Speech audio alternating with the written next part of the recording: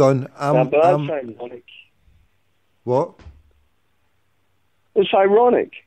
No, but hold on, right? I'm for example, right? You're either a myself. Tim and you stand by it, or you're not. No, but hold on, right? I'm not going this season, right? And I've chose not to give my money to Celtic, right? This season. Now, so That hurts the club, Tommy. sorry, That hurts the club. right? But hold on, I've got in my family. My daughter's got a ticket, and then there's another two. So we get two season tickets there, right? So and yeah, I don't go there. I could go. When my lassie's out working, I could take her ticket, and then my boy, he doesn't even want to go now. But if I wanted to do it, I could go. But I just feel that, well, by me, like we had to hurt our club to save our club back 20 years ago, and so just now I'm what I would class in as a conscientious objector, where I disagree so strongly with the temporary custodians that I don't want to part another penny in their pocket, because I feel that they're not treating me as a Celtic fan. I'm just a consumer, and like you said they're not living up to the ideals.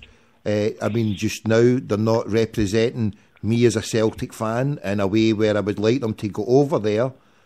And I mean, if it was me there, if I was Peter Lawwell, I would have kept that Celtic plane on the runway at Schiphol and said, we're no leaving here till our boys are out of the fucking jail. Obviously, that's a simplistic way, but if I was there, I would have jumped back another plane and says, look, we're wanting these people out. What have they done that's so wrong? Show the evidence that we've got, the evidence that the world has got, that this Padraig Mullen was innocent. He was attacked, and yet he's been languishing in a jail where there's 4 witnesses from his girlfriend stated that when she was on the other night, that 4 witnesses said that he never attacked any police officer. So there's an innocent Celtic fan there. So the board is failing me, right, and it's failing you, and it's failing Sean and everybody else out there, in my opinion, by not representing us, by not putting into the food bank, by not starting their own soup kitchen, by not paying their own staff a living wage, by telling their fans don't vote for the resolution to get justice against UEFA.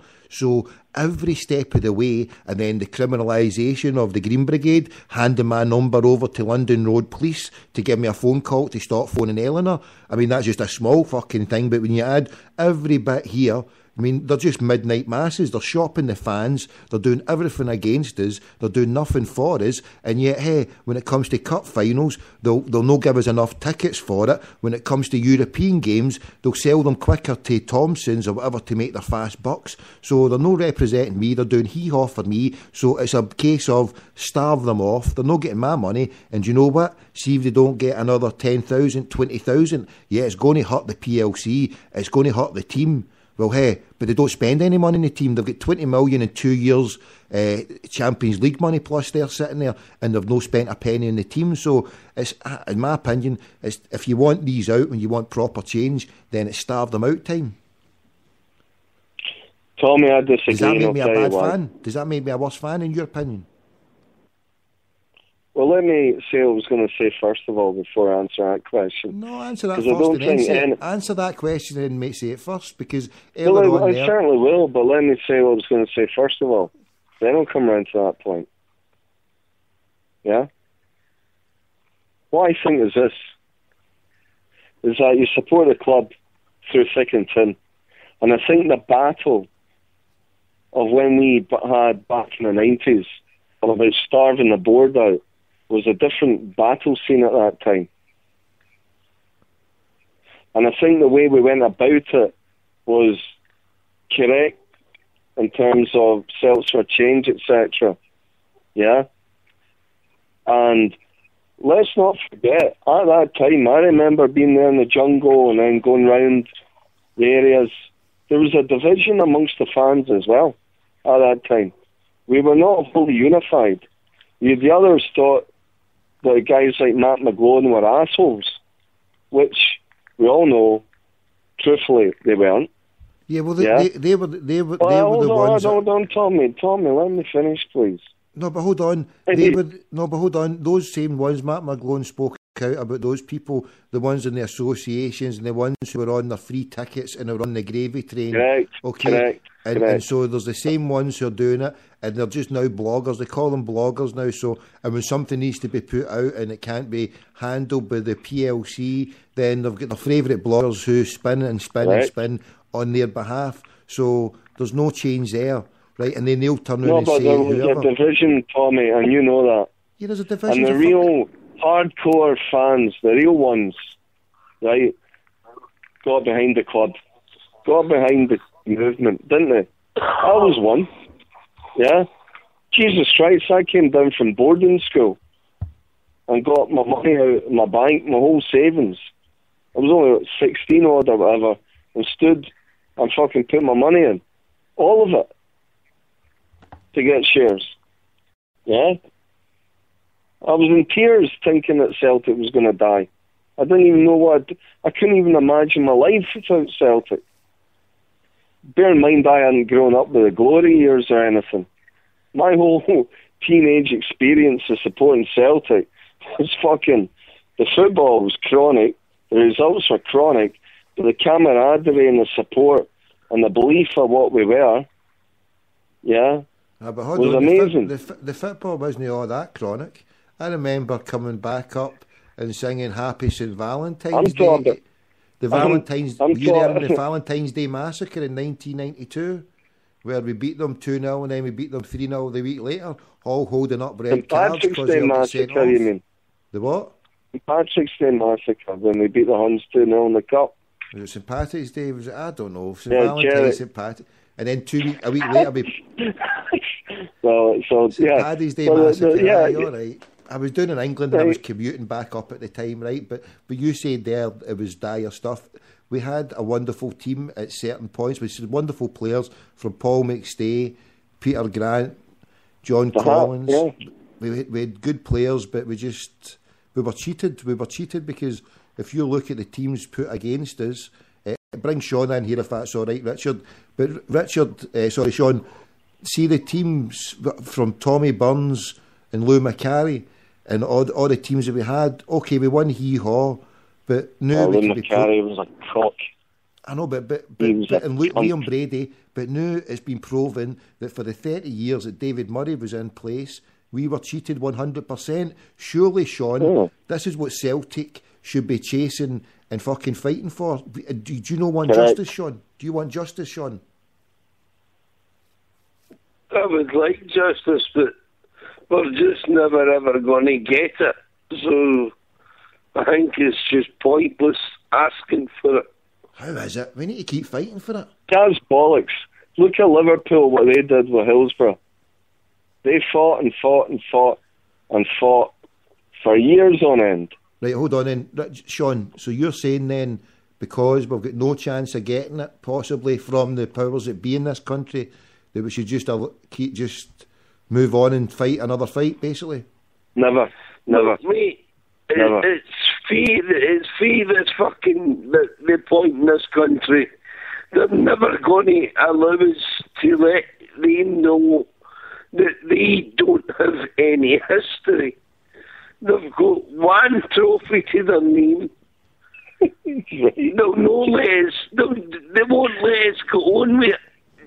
Do you know what I'm saying? Fuck's sake, man! I'm banging my head off a fucking Protestant brick wall. Don't do that. You're bad enough with your flu. Don't bang your head against the wall. Stay calm, right? Where there's a will, there's a way. But hold on, so see for this vote. I disagree. For this vote in Friday, Sean, for taking it to UEFA, what would you do then? Do you not want us to take it to UEFA and get justice through UEFA? I'm a wee bit behind what I'm there because I was trying to listen to what I just said there. What was that about UEFA? I said, do you not want the Celtic fans to vote for the resolution to take it to UEFA? Because do you not think that it's worth pursuing for justice? That do you not think it's worthwhile chasing Rangers down to UEFA? Who's Rangers, Tommy? All right, fucking Olco, when see this resolution, the resolution that has been put out there is to do when Olco Rangers played in the Champions League when But apparently they don't owe any money to anybody, so I know, but hold on, the resolution they've never been known in the Champions League either. I know, but So the problem is, Sean, they're still using the old club's name, though. That would be the point in principle.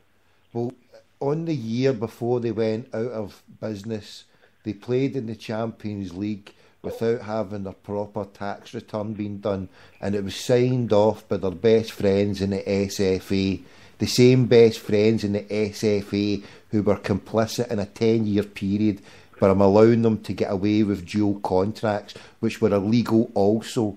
So whatever way you cut it, fuck the liquidation part.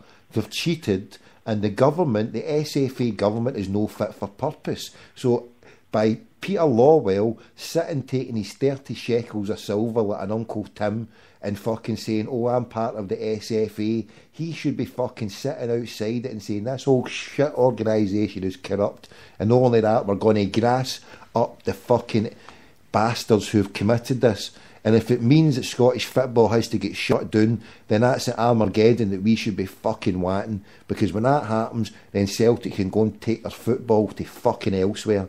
Because I hate Scottish football, because A, like Sean says there, what is the point? Are we going to get fucking justice? If you want justice in this country, you need to be fucking radical.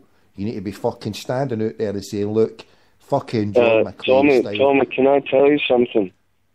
Oh, you need to be fucking radical. If you want something to happen here, you need to be fucking radical about it. You can't sit there. Tommy, can I tell you something? Namsy pamsy, lefty wefty, fucking sitting there. Oh, let's worry about what these cunts will say about us. Oh, let's worry about these fucking bollocks. This is the fucking bottom line. The bastards. Tommy, would you shut the fuck up for 2 minutes and just let me speak? We've been shafted by the fucking powers that be that run our club, and it's time for a fucking coup d'etat. It's starve them out. It's fucking shout them down. It's say, listen, you dirty bastards, you have lost the fucking plot. You're taking £1 million and there's cunts fucking starving. Get a fucking grip, Lawwell. They're going to have to drag me out by fucking 10 men on Friday by the time I get in there. They're going to need fucking Ronnie Hawthorne and the whole of the London fucking road police to take me out in my fucking Celtic onesie. I'm going to be going down screaming about a fucking hell, but the Forlocks fucking tugging me down Kerrydale Street to get rid of me on Friday.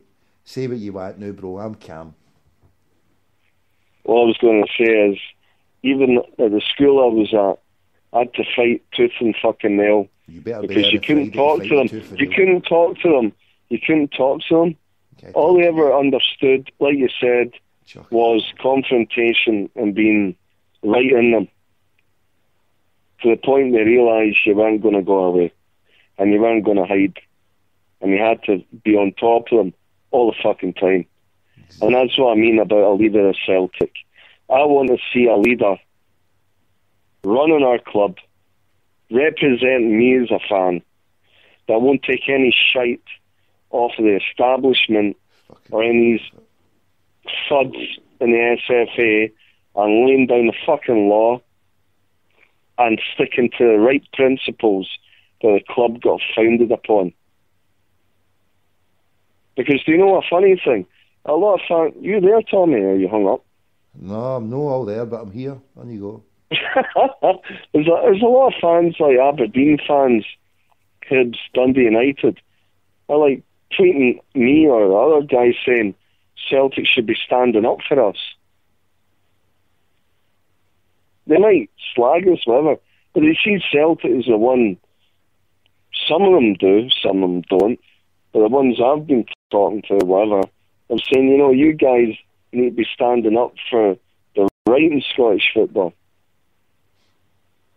And my point is, all I want to see is somebody running that club the way that the ideals of Celtic was founded upon, and not taking their shekels, as you say, 30 shekels of silver.